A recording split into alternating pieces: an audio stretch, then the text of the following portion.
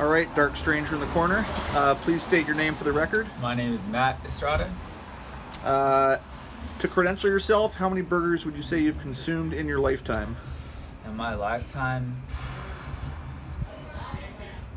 2,700. That's a decent number.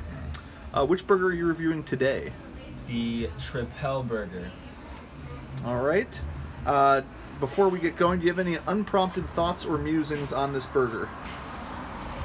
Unprompted thoughts or musings. I don't know. It tasted great. Went down smooth. All right. How would you compare the taste and flavor profile of this burger to previous burgers you've eaten? The apricot jam, nice little touch at the end. I think it was like perfectly cooked, medium rare. The greens, I don't know if it was arugula, but nice little touch as well. Just kind of everything complemented each other, I think. Yeah. All right. How would you describe the meat to bun to fixin' ratio? Meat ratio was good. Bun ratio, ooh, a little too much. Like too much bun for me, or maybe it was the way it just felt in my hands. I don't know. I think I agree. I think that was my major. You know what I mean? That was my biggest complaint also. Fixings, God bless America. That was a ton of green. It was nice, but maybe a little without. I think I'm more of like the more meat and cheese, the better, you know. All right. How would you rate the cook of the burger? Perfect medium rare. And how would you rate the structural integrity of the burger? How did it hold together? You know what? Could have been my grip towards the end, but I think throughout most of the meal, solid hold. Put it down, picked it up.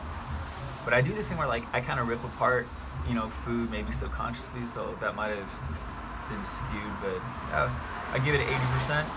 Okay. Yeah. How would you rate the mouthfeel of the burger? Mouthfeel? Oof. 100%. All Love right. that mouthfeel.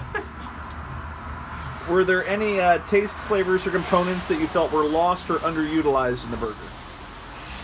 I almost wanted more apricot. Like I loved the subtleness of it, but I'm like, I kind of want more. I felt like it would have gone with that whole savory sweet thing, you know. So I was looking for more. Interesting. I thought that was loud and clear. I was tasting that all over the place. But how would you rate the? You feel about the vibe and aesthetic of the establishment?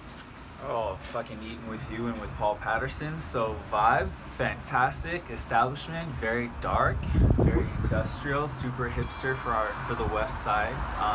Good selection of beers. All right. Yeah. That's all. Any final thoughts? Final thoughts. Would you recommend this place to anybody? Oh, absolutely, 100%. Come here, you're gonna have a good time. Okay. Yeah. Thank you very much. The darkest video ever.